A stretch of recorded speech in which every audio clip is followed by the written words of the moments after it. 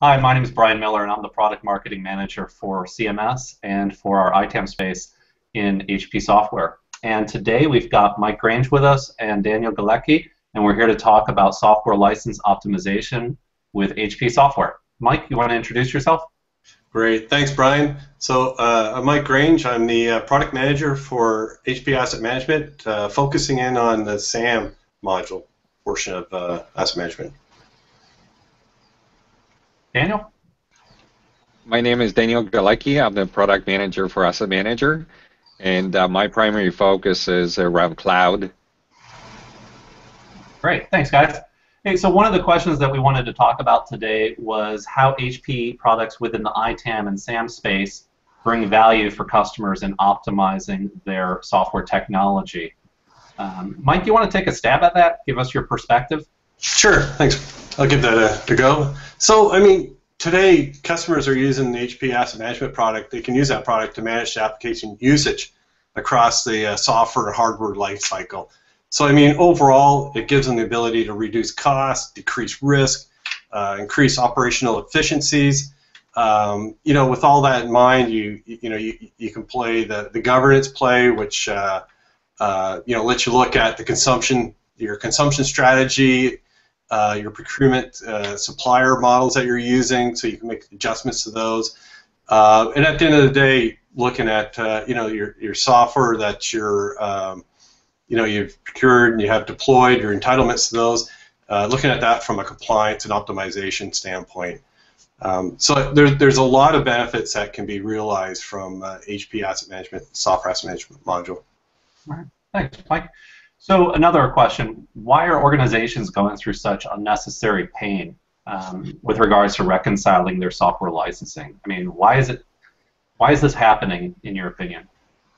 Well, I mean, there's a lot of factors today in the industry that are driving this, and you know, one, you could look at it being that you know, from the software publisher standpoint, there's an increased focus on audits, and you know, within North America, there's been a huge increase on those, and we're going to see an even bigger increase into the EMEA and the Asia areas, as those areas haven't really been targeted for audits. So you know, the publishers today are looking at ways to make up you know, revenues, and you know, they have this acknowledgement that, you know, a lot of customers really don't know how they've got their software titles or their software deployed and how they're using it. And there's a lot of factors that come into play.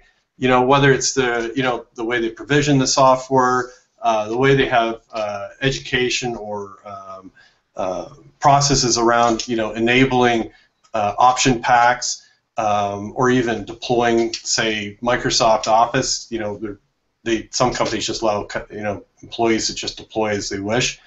And then there's the other factors too, is virtualization and clouds really come in.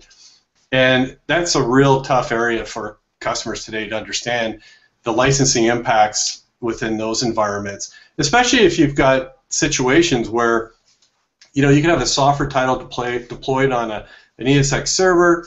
I mean, there could be a problem with that ESX server. vMotion could move that application over to another ESX server. It could have twice as many cores on it, but at the end of the day, does the customer really realize the impact that has happened there, or do they really understand what has happened?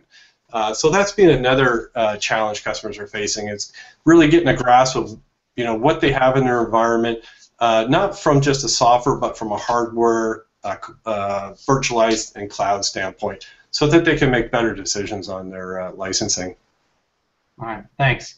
You know, you mentioned cloud, and I want to get to that point here in a couple of seconds. But before we do, I want to ask Daniel a question. So what are some of the drivers or reasons a vendor might audit software licensing for a customer if they were to face one in 2014? What are some of the drivers behind when that happens? I mean, it's a great question, Brian. So there are a number of reasons. And if you look at a history of auditing was something that was fairly rare up until 2008. So that's when we had the big market crash. And suddenly we went from a continuous growth to sort of stagnating revenues. And software companies have been used to being a growth industry. And suddenly they started seeing their revenues flatten And they started looking for new ways of making up revenues. And one of the things that they've noticed is that they are able to actually do audits for compliance and use that as a way to drive additional revenues. And if you actually look at a lot of software vendors, the audit teams are actually revenue centers. So they're not doing it to ensure compliance and just make sure that customer contracts are proper and the usage is within the limits, but it's actually a revenue center, so it's a source of revenues for those companies. Okay, thank you. Good clarification on that topic. Can I add on to that there, Brian? Go for it. Sure. Yeah. So that was a good comment, Daniel. Also like to add that I mean today 60% of our customers are going to be expected to be audited this year alone. So I mean that's quite significant. And you know, to add to Daniel's comment about you know, the software vendors looking for revenue streams from this, and you know, we've seen reports where certain vendors are, you know, this is making up 30% of the revenue is from audits. So it's quite significant for some software vendors out there to go down this path. Thank you. Thanks for adding some input on that. One more for Daniel, and then we're going to have to cut it off. With all of the current trends in the cloud, both public and private, how does software asset management play exactly in this space, Daniel? Can you clarify? Sure. So Mike already alluded that if you try to use your software in virtualization, you may find that your compliance is much more complex. So cloud is bringing in another layer of complexity and more choices. And what we're seeing is that companies, the software vendors' licensing terms haven't really caught up to the cloud yet.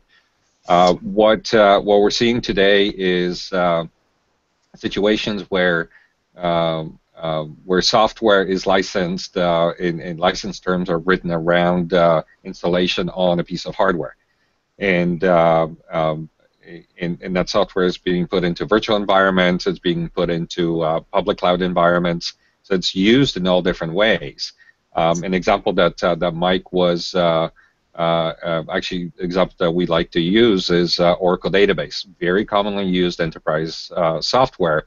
If you install it in your own environment, if you install it in a virtual machine, you simply need to know the number of cores on that physical machine. If you install it in a virtual environment, so private cloud environment or simply just virtualized machine, you need to know the number of cores on a piece of hardware you installed it to, or a number of cores that are within the virtual machine, depending on a specific virtualization technology that you're using. So it gets much more complex. You don't know out of the box how you're going to have to count it. If you go to public cloud, well, again, how do you report how many licenses you're consuming? So if you're on Amazon Cloud, Oracle actually has an agreement with Amazon, so users can then simply count the number of virtual cores within the virtual machine that they're using on Amazon. So it can be very complex. I think you're going to see licensing terms evolving over the next probably 3 to 5 years in order to meet the realities of the cloud. And I think that will have a significant impact on software asset management. Okay. Excellent. Thank you for sharing all the information today, both of you. So we need to close out this Google session and our Hangout. You can get more information on the subject today by going out to our ITAM, our IT Asset Management webpage. We also have a IT Asset Management blog where you can read more from Daniel, from Mike, and from myself. And thank you very much. Okay, thanks. Thank you.